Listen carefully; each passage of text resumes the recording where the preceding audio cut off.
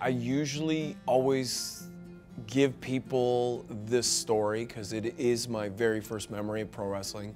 It's when I was a 5, 6-year-old kid. So this is years ago, but I still remember to this day, my mother bought me a comic or a coloring book.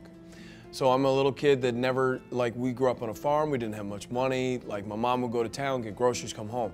On this day, my mother brought me home a coloring book. This coloring book was the Rock and Wrestling coloring book, which featured Hulk Hogan and Hillbilly Jim and these characters. And I had no idea what these larger-than-life characters were, like this big man with a big mustache and long blonde hair. And from that point on, I would seek it out. I would seek out what wrestling was, because I didn't even have cable. So I didn't know what wrestling was, really. And then I would seek it out after that. And then it's my mother's fault that I'm as far into this business as I am. I think it was when I was 18. I think 18 was when I just decided to get up and do it, and because I'm very impulsive by nature, and I feel as though at 18 years old, kids should be thinking about other things like college and university, and all I could think about is wrestling. So at 18, when I graduated from high school, all I could think about is like, I want to like body slam people. This is what I want to do full time.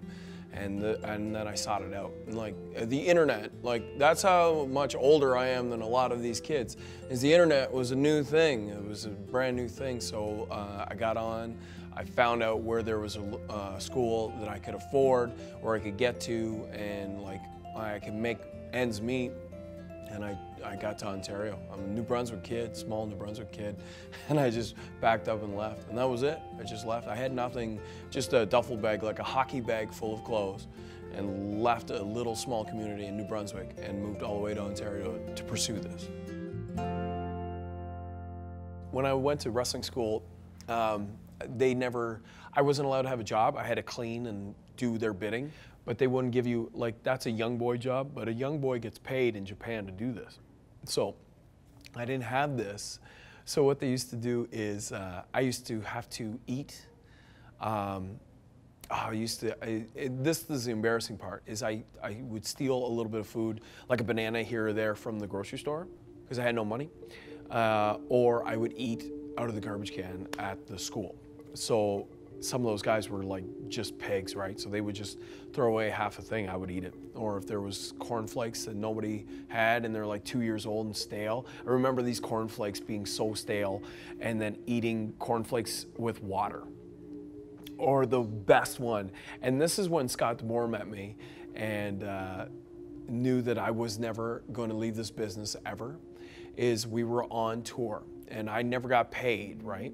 So we're on tour, I would set up the ring, I would tear down the ring, and I would drive one of the sound equipment.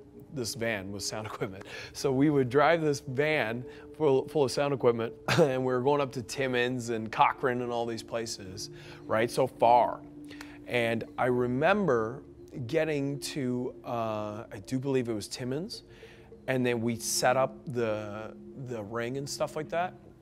And then we decided, like, everybody was hungry, so they went to the thing. And I remember just grabbing change whenever I could. So like if there was a payphone around, just looking around and if there was change. And Scott DeMore remembers me going to the place with them and looking at, there was a hot dog, and the hot dog was 68 cents. And he watched me count change that I had picked up on the road for the last couple days. And because I had nothing to eat, I wasn't eating. I didn't eat. I was a big, thick farm kid, and then I wasted away down to nothing, no weight. My last time I weighed myself when I was at that wrestling school, I weighed 139 pounds. And when I started there, I was almost 200, so I was a farm kid. So I was counting change, and I couldn't make the 68 cents for the hot dog. And then instead, because of how I am, he watched me fold it up, put it out again, and recount it. There's no way. I gotta have at least 68 cents here. And I did that like 3 or 4 times before he said, listen, we got to feed this kid or he's going to die. He's going to die out here on us. And then he convinced the guy that owned the school / company, the shows, that he had to get pizzas. He had to get pizzas for all the guys because he wouldn't pay me. Because he went, why don't you give the kid $10 so he can get something? No, he's paying dues. That was his thing. So Scott went out and he said, hey, we're all hungry. We're tired of like eating out this canteen. We want pizzas. We want pizzas, we want chicken wings. Oh, how many do you want? And he ordered all these boxes of pizzas, and Scott, I remember, came up to me and he says, don't show this to anybody. Go back to your room right now and eat it. And don't say a fucking word, just go. And I just remember grabbing this box and like almost having a tear coming down my eye, starving to death. Starving, and just remember this box of it was Domino's pizza, this Hawaiian pizza. I didn't even care what it was. It didn't even had cheese on it. If it was just the crust itself, if it was just the whatever, it could have been just pineapple, and I would have eaten it. But it was because he grabbed it and he gave it to me. He says, "Get out of here with that. Don't tell a soul," because that guy wouldn't let me eat. That was this whole thing. Would let me waste away to nothing, right? Isn't that crazy? That was my first ever wrestling tour. It was with Edge, Christian, Scott D'Amore, Chi Cruz. Who else was on there? Oh, there was a lot. Brackus from WWE that lasted a hiccup. He was a bodybuilder guy. Brackus, Gothic Knight. There's a whole bunch of old names that you wouldn't even remember, but those guys, I remember those guys, and I remember them shoving that box in my hand and get out of here. And I wrapped it up, and I made that last 3 days. No. Life, man. Crazy.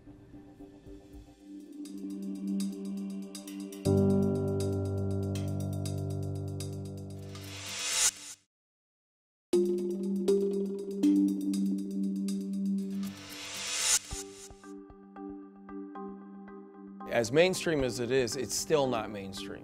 It started from a carnival act. So it still has those people that would try to grift people and take their money and just abuse them and then set them away, like throw them away. That's the way this business used to run. Not so much by today's standards, but it's still there. Kids get caught all the time up in the racket of trying to go to wrestling school and get these false promises and then leaving with nothing. Just no money and like a bad experience. And there's been a lot of people, even in my day and age, I've been at this now, as of August, it's been 21 years in this business, 21 years. And the amount of people, I can tell you right now, and it's not a rough estimate, it's a pretty good estimate that there would be thousands of people have come and gone that I've seen come and go in my tenure as a wrestler. Crazy. No, that's the thing about it is I love this business more than anything. Like there's no way that you'll ever get me to not pursue this, even at my age now, and not want to be in it. Like this is all that I am. This is how I live my life. Is I am a pro wrestler that's all I've ever done. But it isn't WrestleMania. It isn't WrestleMania every day. Like there's a grind, and people talk about nowadays, oh, the grind.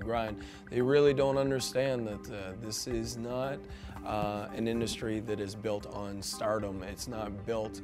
There's a very low percentage that make that big place. My first 2 years in pro wrestling, my first 2 years in this business, I didn't get a single dime. I went from town to town. I got beat up most of the time because it was still the old guys. And I would get beat up and not get any money. All I get for my trouble is lumps. This is what you want. This is what you want more than life. And so when you get that brotherhood, and that's why we always call each other brothers. So when we have a brotherhood, when we have our set guys and we're traveling on the road, like you just have to keep your spirits up because there's a lot of times where spirits are down or they want to get you down. So that's probably why I've lasted so long. I've had a good group, and I've always tried to look at it on the bright side.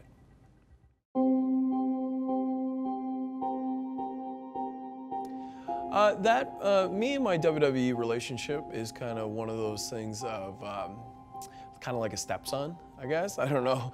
maybe that's the best way to describe it. There is maybe there's definitely a mutual respect between like definitely for me, because that's always where I want it to be, and they know who I am and what I'm capable of, and they understand that I'm good at what I do.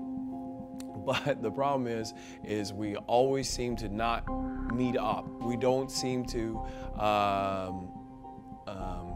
have a good sense of timing. I've never had a great sense of timing with WWE. Even when I was there, and I was almost like I was a full-time guy, because I was on the road with them for about 2 years, and I was always doing the shows, and I was always in enhancement. I have more dark matches under my belt than any other human being on this planet that had no contract. I'm the guy that had multitude of matches, like over 30 matches that are dark matches that you'd never see, that I have with that company, that people don't realize. I have had the most matches with them, and everybody thought I was with the company back in 2002, because 2002 to 2004, all I did was wrestle for them. I blew out my knee in 2004 on a show on Velocity with the company. So I blew out my knee with them, working for them, and they took care of me, which was wonderful. As they got the surgeon in, I got in really quick, he fixed me up, they gave me physiotherapy, they even sent me a check. Tommy Dreamer at the time was in the office, and he sent me a check for like, I do believe it was $100, and I'm like, what is this check for? And he goes, because we wanted to pay your gas money from back and forth from physiotherapy every day. Well, like that's going above and beyond, in my opinion. They could have just let me rot if they wanted to, but they took care of me, which is wonderful. But after that, I came back. I was in nowhere near the shape that I should have been. I was in nowhere near the mind frame that I should have been, and I let that opportunity to come back and be strong and to be better, I let that go. I made a mistake, and I dropped the ball on that, and then I didn't hear from them for years. Last time I did get the call from them, it was for the Cruiserweight Classic. So I did the 205, and I had a great time. It was a great experience, and I learned a lot. And you know, the same old, same old. You learn a lot. You think, wow, this is great. And they called me back. A lot of people don't understand or don't realize this. They called me back as soon as I was done flying home from my first set of tapings. Now, I was eliminated on the first round, but they wanted me to come back down. They said they saw a lot of promise. They really enjoyed my stuff. They really wanted me to come back. So I came back down, or I had the intention of coming back down to not only work as a filler between the matches on the Cruiserweight Classic. I was going to do that. I was also going to coach for the week. So I saw that as an opportunity too, of getting to be able to do some coaching. And also, I didn't know this at the time, but I was also supposed to work for NXT. I was supposed to wrestle Kenta, or Hideo Itami, on his comeback. So his shoulder just had fixed, and they wanted me to have like a stronger style match with him, because they knew I could. So this was my week. That was my week in hand. I went to the border to go back down. I'm at Customs, and Customs says, you can't cross. This visa doesn't work. This is a business visa, which means you can't get paid. You gotta, you can't come over here. You gotta go for meetings and stuff. Well, yeah, I am going for meetings. I'm going for a coaching opportunity and to work on some stuff. But they'd seen my face, and they knew who I was immediately. And the border is a tricky thing where sometimes rules don't really apply, and then some other rules do apply.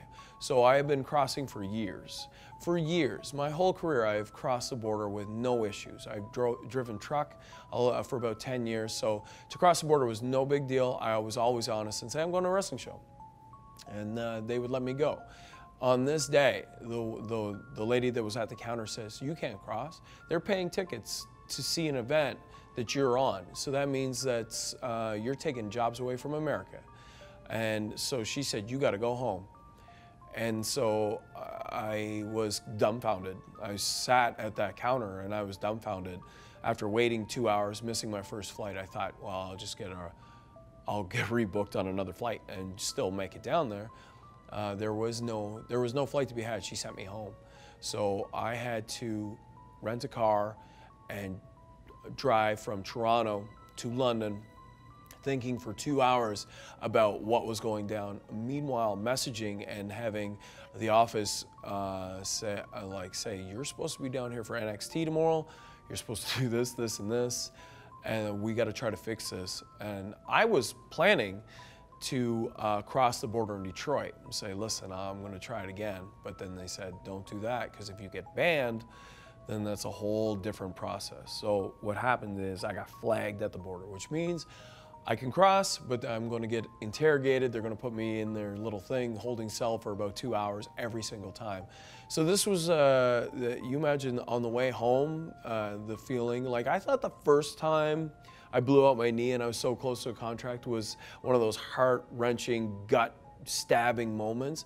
There was nothing like this one where everything had been lined up and the stars had aligned, and I have not only got a chance to perform on 2 different shows and give 2 different styles and show them what I was all about a 3rd time, which was like awesome. But I was also able to give back and to be able to work with their talent, which I was very excited about. All this was taken away by one woman's who figures that on this day, America needed that job. So here I sit. And then I tried crossing one more time for Rhino's charity show. I always did Rhino's charity show. I went down because I had the flag on my passport for like about a year. You have it for about a year. They sent me home saying, well, you're flagged for wrestling. I'm like, well, it's a charity show. Well, you might get paid for this charity show. Or they might be just saying it's a charity show for you to get across. I'm like, I don't know when it's become this way. This border used to be so much easier to do. Like, I'm even talking after 9/11. 9/11 happened, and I could still cross that border with very little issue. But now there's issues. So it's just the way it goes. You just got to either roll with it or let it consume you. I refuse to let it consume me. But this is the story of Tyson. Is I want to make Dad proud, but I'm still the stepson, so I'm going to just stay where I'm supposed to be on the other side of the fence. That's it.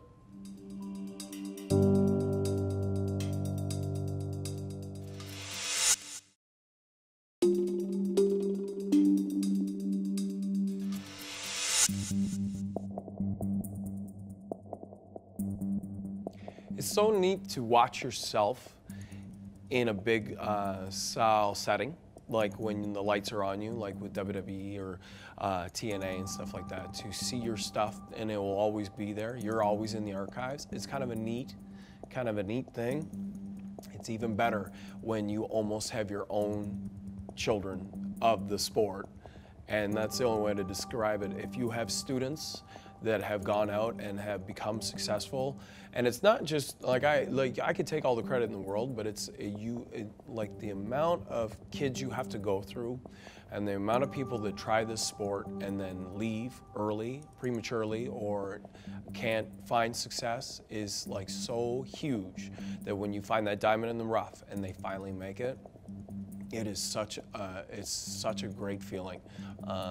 The guys that I have under my belt that people will know is like Michael Elgin. Michael Elgin always says that, and I'm very thankful because not many guys will show that kind of level of respect. But Elgin has showed me great deals of respect with it, even being with New Japan. I've been mentioned multiple times with New Japan over training Elgin.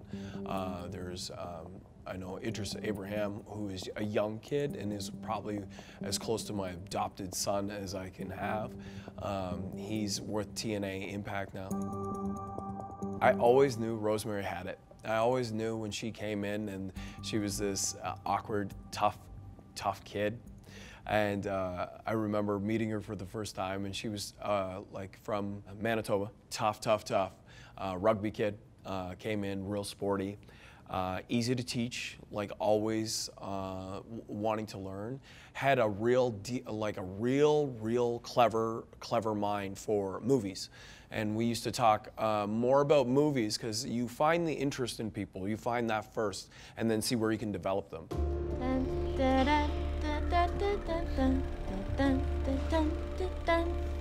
Out of nowhere, here comes this character, and then it totally had me.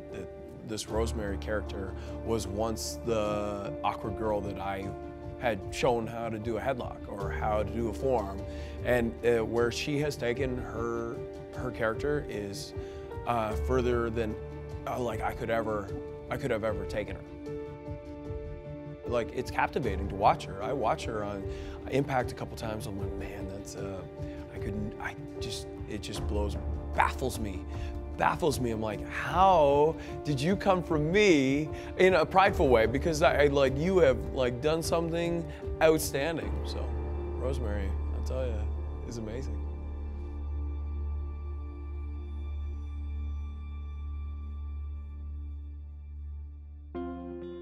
Coaching is one of those things that I know that I'm not going to last forever. Your body can't hold on to this sport forever. So it's one of those things where I would love to transition into it before I get to the point where my showmanship isn't at level. If people are paying $20 for a ticket, that's hard-earned money that they've either, they slaved away at, and they've saved, and they've not gotten something to save that money for this ticket. I feel as though that they should go away thinking, that was great, that was a good show. This is to make their money's worth. So when I feel as though my body won't let me be at money's worth, I think that's when the transition will be finished. But for now, while I'm still good, I can still work with people, both on the school side and on the show side, and then continue to make sure that the money is well spent in every way.